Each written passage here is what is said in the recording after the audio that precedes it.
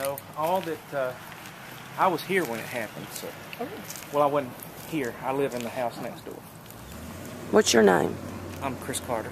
Oh, okay, okay. I know you. I just didn't really recognize you with your sunglasses. That's right. No, two young men were in a red pickup, and they came through the stop sign and lost control of their truck. And as you can see, they just hit the mailbox and the sign, and the truck wound up on its side against the building right there. I can't believe it got the stained glass. Well, that's not extremely old stained glass. It can all be redone, replaced. Now, I don't understand how the brick got so far down the street. It's all I can Well, when they hit that sign right there, it just exploded brick in that direction, and that's what that's what you see on the roof. Right, I didn't even see that on the roof. Yeah, some of it went over. It's cracked everywhere. So most of this brick right here is not from that. A lot of the brick that you see on the other side and right around there is from the sign right there. How bad were they injured? They were amazingly in good condition. They both crawled out of the cab from the back window, and I wasn't sure that was going to be the case. My son and I got in the truck and just came from the driveway right there, and with, to put flashers on. Immediately after it happened, I mean, we were in the front of the house and we heard it.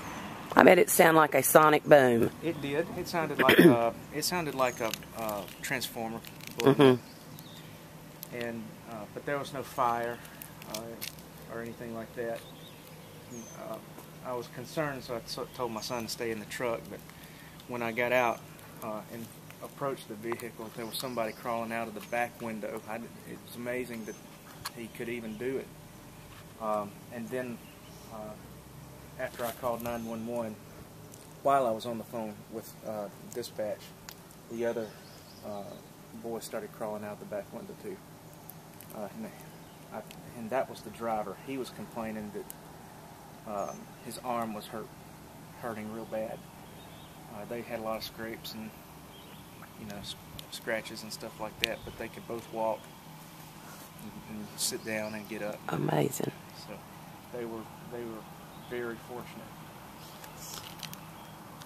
Were they from here? Do you know? I believe that the passenger was from Mendenhall.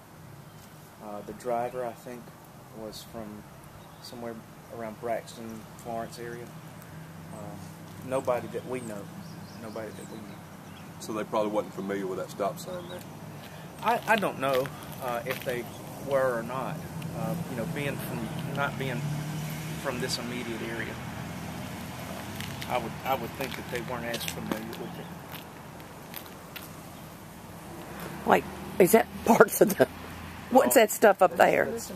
Hal, what is this stuff? That's the grill, the coolant jugs, and just several motor supports and mounts and air filters.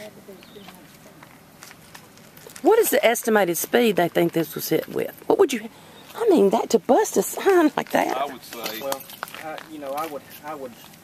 I would probably defer to a deputy or even a state patrol officer. I believe I'll defer to Hal. I'd say 50, 60. When they hit this, yeah. Well, they might have slowed down after because this probably took a big. Well, slowed them down a bunch.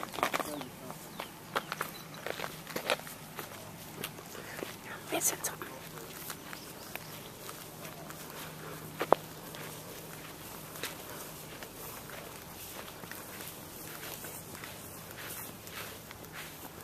She's gonna be a good video. The bottom bushes right there are unscathed except for one area. So yeah, that's right. It had to go airborne. It started 2 tracks, and then you've got multiple skids right here, so it was sideways airborne from this point on. And it didn't touch the ground on the other side of the sign until the bottom of the building. Yeah, I see that. So it basically just flew through it. Yeah, they were very fortunate. Well, you've got to be right about that. We're glad they're okay. Yes. We were able to. I was able to meet the parents of of the passenger, because they're from Mendenhall, and they got here not too long after us. We were able to pray with them and make sure, the son was coherent and everything. He was very coherent. His blood pressure was back down to a normal range and everything. So it's miraculous. Good. Chris, I guess y'all start the cleanup tomorrow? Well, we're going to let the insurance adjuster get here. Yeah. And I'm going to ask the church to make our Wednesday night event about cleaning up and also doing something to the effect to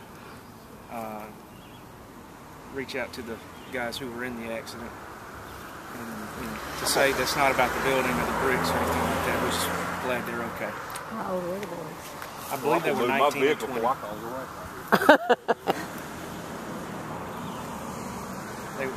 I believe they were 19 and 20 years old. The driver, I believe, was 20 years old. If anyone is interested in helping with the cleanup Wednesday night, what time do you meet? We meet at, technically our prayer meeting begins at 6:15 or 6:30. Our youth program begins at 6:15.